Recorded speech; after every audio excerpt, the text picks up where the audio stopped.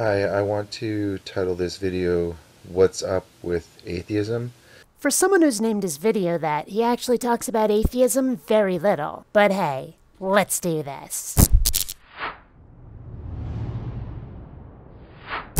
Greetings, fellow space travelers, BionicDance here. Today we're talking to a fellow named Mike Finnerty, which actually kind of gives me the Wiggins because when I was little I had this Captain Kangaroo album about a guy named Finnerty Flynn, and now I can't get the song out of my head. Here comes Finnerty Flynn with his 101 things. Anyway, Mike's going to talk for a bit about his religious experiences. He's also going to repeat himself a lot, so you're not going to see me reply to his entire video. But if you're curious, as always, there will be a link in the description. Back in mid-1990s, around 1995, I experienced, you can say, a conversion, or a deeper conversion in my faith, which led me to believe in the Lordship of Jesus Christ. I'll be honest, I can't imagine what such a thing might be like. I mean, to be fair, he says it brings him to a deeper commitment to his faith, but I've heard of people who've gone from non-belief to sudden fanaticism because reasons? I mean, how do you have that sort of sudden revelation that not only is there a God, but it's that God? Closest I can come at all, and I'll admit it's not that close, is when I realized that Roxette is my favorite band. It was when I was making mixtapes off of the radio, with record and pause pressed at the same time, so I could unpause quickly when a song I liked came up. And then I realized that something like half of the songs I was recording were by the same band. That's honestly the closest I have to any sort of, quote, revelation. I've been noticing throughout the past several years as people who claim to profess a belief in the Bible or the gospel are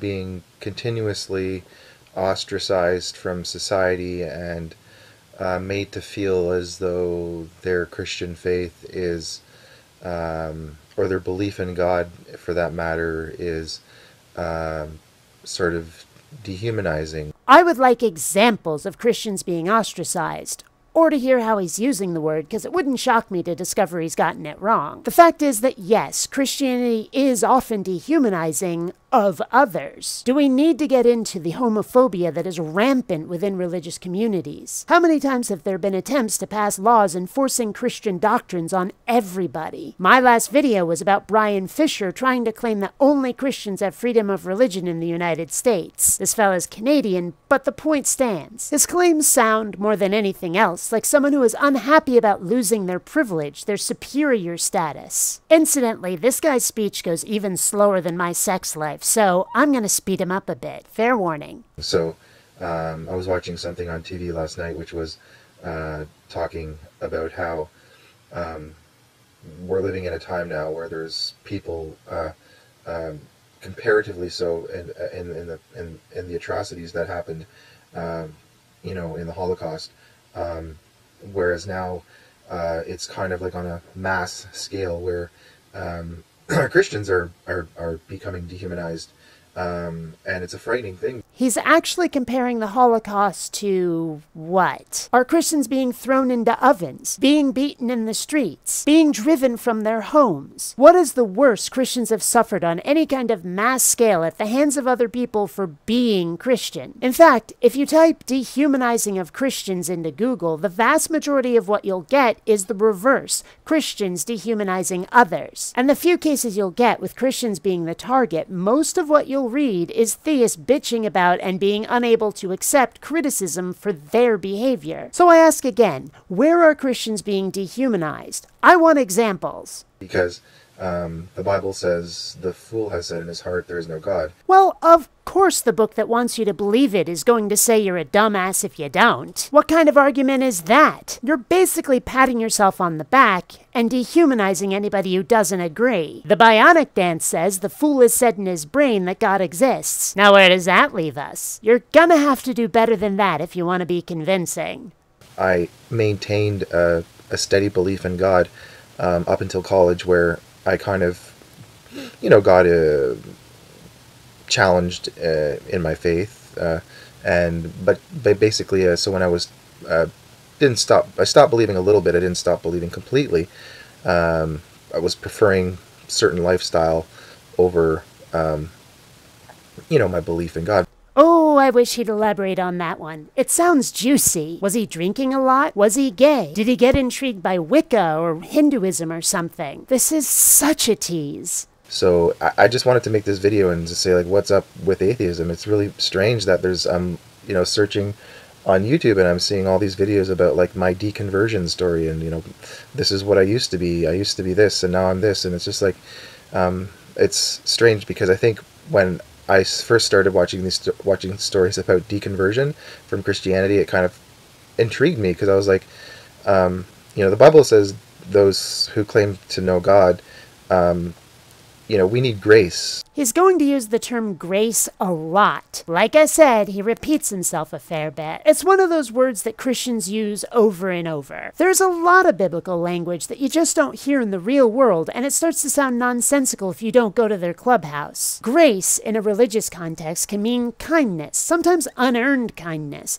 but it can also mean favor, as in favoring God over others, bending the knee before a superior. And he says we need that. No, we don't. And we certainly shouldn't need it. Is that really a world in which you'd like to live? We've overthrown dictators for pulling that kind of crap. Why should a God be any different? Right, so if we're living our Christian life and we're feeling like it's slipping from us, that's why I enjoy attending a church where there's sacramental grace. So grace is given to sinners prior to conversion and also after conversion. That was a bit of a ramble. A wee smidge of advice. If you're not going to script your videos, at least write down an outline so you're not firing all over the place, hitting nothing. From what he said, though, it sounds as if he fights doubt by attending another indoctrination meeting, rather than engaging in some true critical thinking and examination of his position. Maybe I'm wrong, but that suggests to me that he's awfully close to atheism.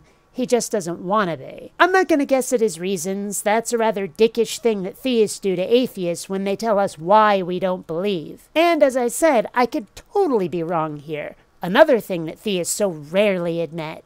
I'm not here to judge you. I'm not here to, or those who are watching who may have had a deconversion from Christianity, but it's kind of strange because just saying you're a Christian doesn't, or a believer in God or someone who has faith, doesn't necessarily, like I said, I had faith ever since I was a kid and I grew up believing in God. And I'm just not necessarily trying to challenge those who have had a deconversion, but for me, I like to talk about my own faith. And so what my faith does for me is it actually gives me hope. Okay, I wouldn't want to deprive people of hope. I really wouldn't. But what if that hope is false? What if a God really doesn't exist and you're placing all of your trust in something that will never pay off? What should give us hope is the chance of possibility, actually seeing what could be, what we could try to do for ourselves. It may seem counterintuitive, but a genuinely bleak universe can inspire hope because we'll want to make it better rather than wallow in it. Take initiative. We don't need a God for that. We just need to not sit on our ass and wish. After all, doesn't God help those who help themselves? Well, if you're helping yourself, what do you need a God for? And so at a certain age, we have to make a choice and a decision, like, am I going to follow Christ? And what does that mean for me? And so for me, when I was 21, what that meant for me was that Jesus was my Lord. He was my Savior. And so I had to ask for forgiveness again. Ask for forgiveness for all of my sins. This is a concept I find rather obnoxious. Let's suppose it's true that Jesus died to save us from sin. Well, why isn't that enough? Why do we have to now beg for forgiveness after that big old BDSM show with God's kid? Never mind that a death shouldn't have been necessary, much less torture, not from a loving God with unlimited power. Let's ride right past that. Explain why it didn't just wipe the sin slate completely. The most likely reason is that it let the church retain power. If sin just went away, the clergy would become obsolete, unnecessary, and that would be true with or without a real God. I think in Ephesians it says, "For by grace have you been saved." Not through yourselves. It's a gift of God. Well, that's not entirely true, is it? You still have to bow and scrape and tromp all over your own self-esteem before you can be given this gift. Oh, don't grovel. One thing I can't stand, it's people groveling. Sorry. And don't apologize. Every time I try to talk to someone, it's sorry this and forgive me that and I'm not worthy.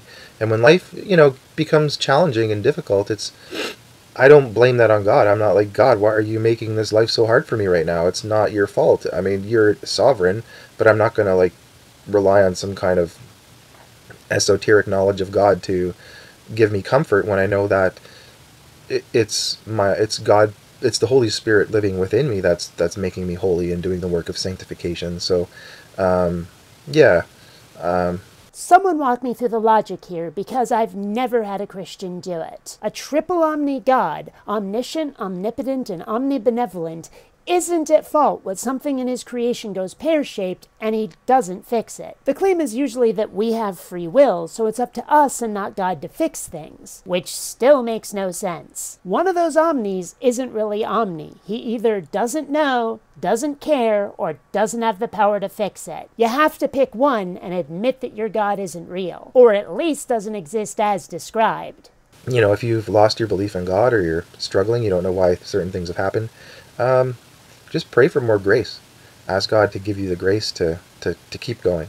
So the advice here is that if you don't believe in God, start asking him to do magic tricks. I don't believe in the Force. Should I ask Luke Skywalker to start giving me lessons? If your faith starts flagging, you want proof, not to phone into the psychic helpline. That you won't provide any proof, that your only advice is prayer, tells me you haven't really thought this one through. Until next time, fellow space travelers, this is BionicDance saying don't run on automatic. Instead, please think.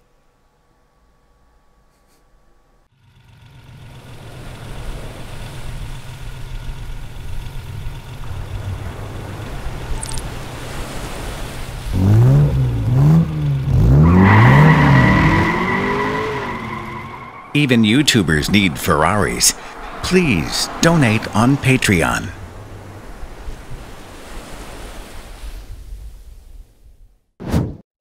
People not subscribing to BionicDance is one sign of the apocalypse. Save us all. Subscribe now.